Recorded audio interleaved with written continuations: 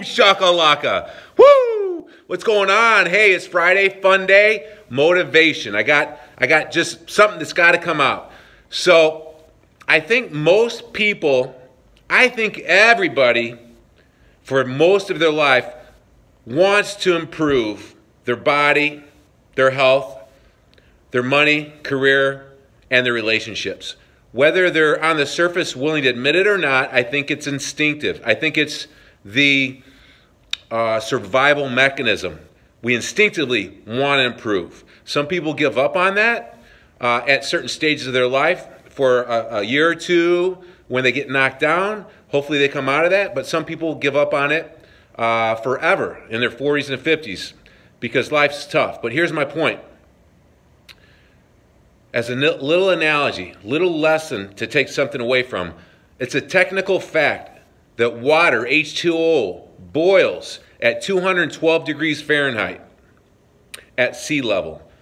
But if you're 5,000 feet high on a mountain in Colorado, the pressure is different. It doesn't boil till 202.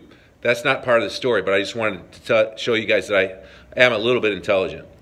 So, what happens when someone builds a fire and they're working and they're getting the water hotter and it's going from 50 degrees and it's getting up there to 100, 150, 190, 200 degrees, it's not boiling.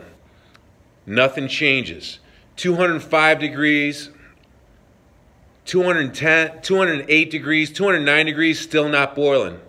All that work, all that heat, all that energy still hasn't changed anything.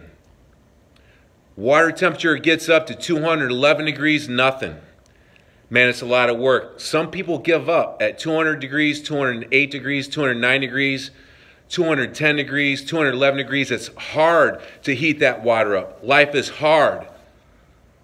But if you don't give up, if you get knocked down and you get back up and you try again, might have to reheat that water up again because it might go down a little bit to 150 degrees. Now you got, hopefully you don't have to start all the way over at ground zero where it's 50 degrees again and you got to build another fire, but sometimes you have to.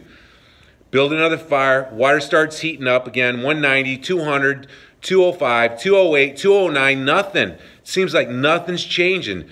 209, 2010, 211 degrees, nothing. But boom, one day you make it. You hit 212 degrees with your effort and water starts to boil and steam and changes everything. Now you got the power to run a locomotive engine. You can't stop a train. That is power.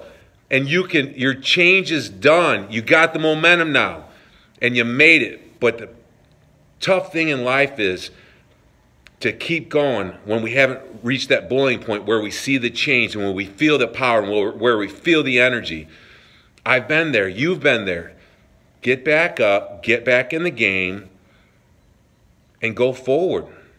You know, Rocky said it great in one of the movies, you know, it's not how hard you get hit, but once you get knocked down, it's all about getting back up, lacing up your sneakers, and just going to work and trying one more time and get some momentum. And it's how hard you can get hit and get knocked down and get back up again. That's the secret. That's one of the secrets in life. So, where's your water temperature at? Everybody wants change. We already talked about that. Whether they're willing to admit it or not. If you've given up, don't give up. You can do it. Get that water boiling up to hot enough to 210, 211. Get it to boil again so you can move stuff. Steam moves a freight train. Water at temperature 210 doesn't move anything. Okay? Yeah, I'm on a soapbox tonight. I'm talking to myself. I'm no better than anybody else. In fact, a lot of you are better than me. I could learn from you. Get back in the game. You do have the power to change, to make the rest of your life the best of your life. Please share this video if it touched your heart to someone who needs to hear it. Comment below. Let's talk it out. Adios. Until next time.